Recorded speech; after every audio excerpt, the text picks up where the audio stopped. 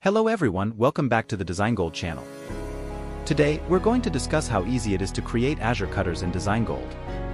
Azure is known to be a challenging aspect of our modeling process, but with DesignGold for Rhino, we've made it much simpler.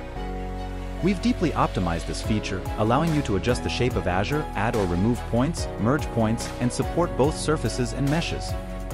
After execution, you can conveniently edit and continue modifying Azure.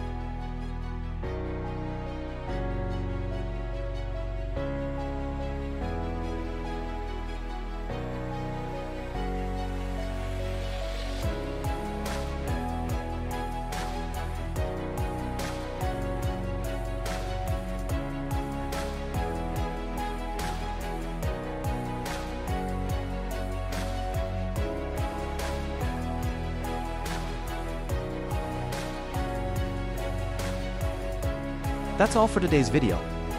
Did you find it inspiring? If you have any good suggestions or features you'd like to see, please let us know. Together, let's improve our features and solve more problems. Thank you for watching. If you enjoyed our features, remember to subscribe to our channel. We'll be rolling out more powerful functions in the future.